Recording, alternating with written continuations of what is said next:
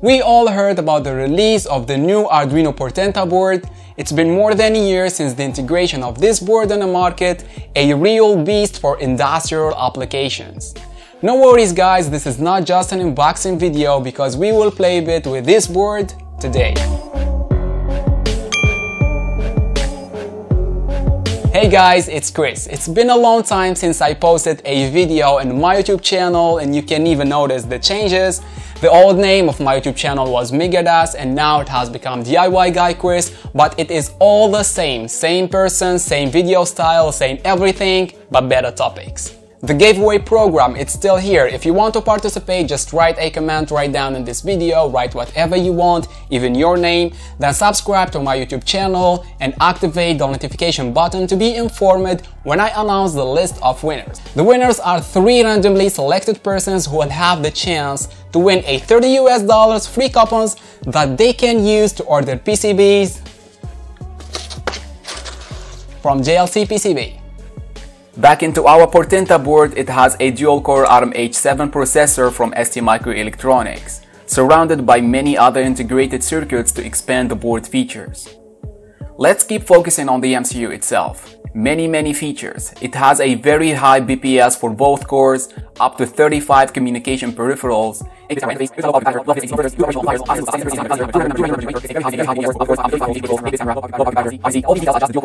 Definitely not a board to just blink an LED. All of these details are just for the dual-core processor, but still other more external peripherals around it, like the Wi-Fi and Bluetooth, and more other peripherals that you can find their full description through the board datasheet available on the Arduino Pro website. There you can find the full board schematic, and I really liked the board 3D view feature over there provided by Altium 365.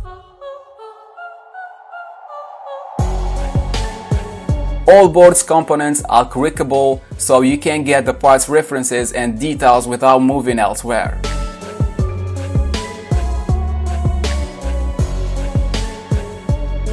But how to use this cute beast? That's today's video's topic.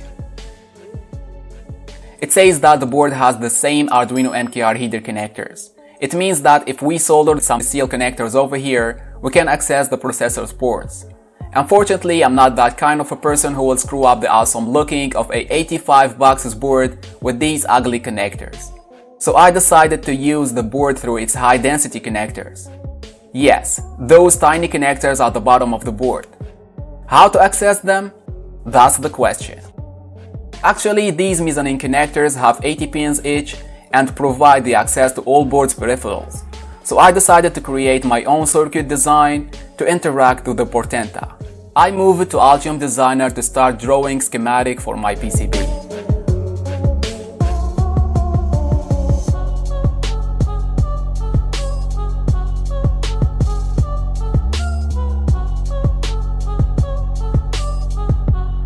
After reading the datasheet, I defined the appropriate mezzanine connectors for my customized board.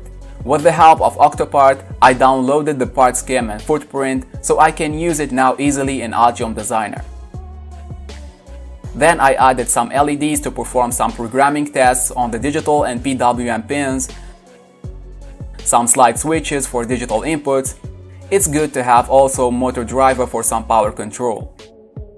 And I added this MAX6675 to test the ability of executing some libraries on my code.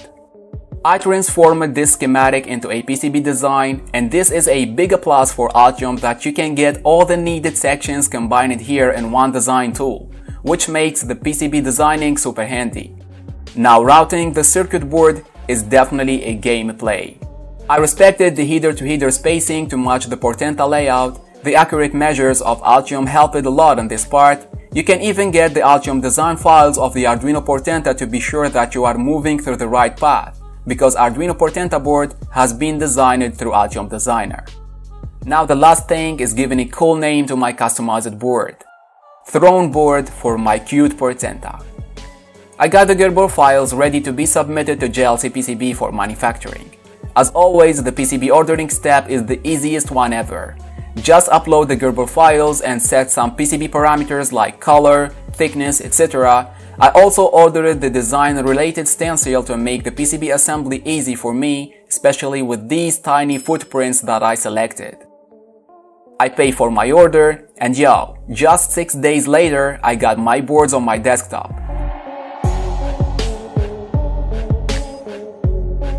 Very well manufactured as usual. And here is the stencil as well. Now we have all the ingredients ready, it's time to assemble.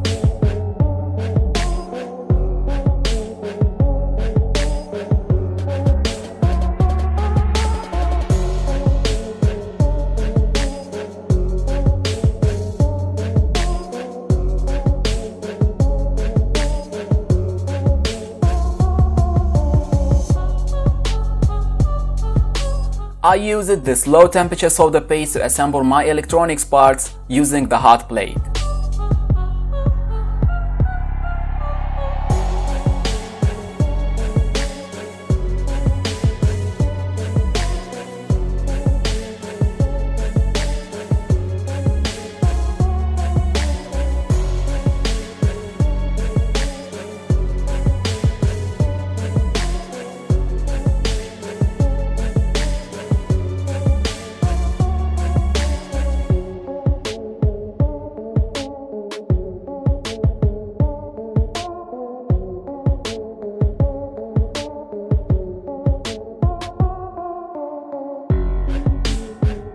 I don't recommend the use of a solder iron or a soldering hot air gun because the plastic housing of these HRS connectors could be easily damaged.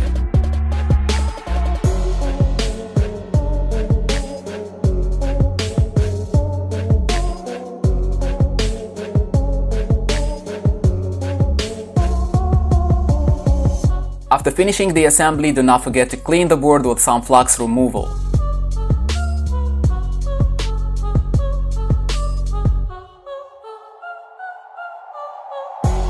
Then make some short circuit tests to ensure that we didn't left any shorted path. I also plugged external power supply to measure that Portenta will receive the power through the external power source without problems.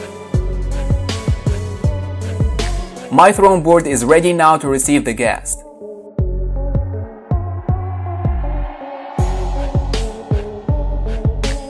As you can see guys, the Portenta fits very well on the throne and it has a charming looking.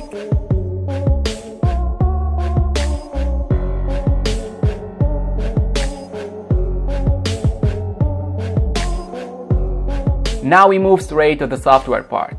I run my Arduino IDE, no configuration needed for the latest version, so I directly uploaded this blink LED sketch to my board.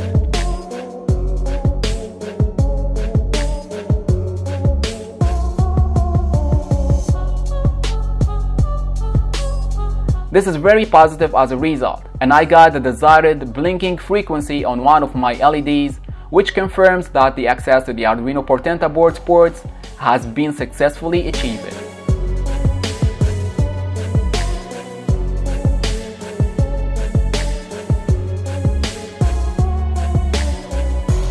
This was the first part of the throne board tutorials. More other tests will be posted on the second part of this cool project, so stay tuned. You can even follow my Instagram to watch the short videos that I'm posting there about this throne board. One last thing, make sure that you are doing electronics every day. It was Chris, see you next time.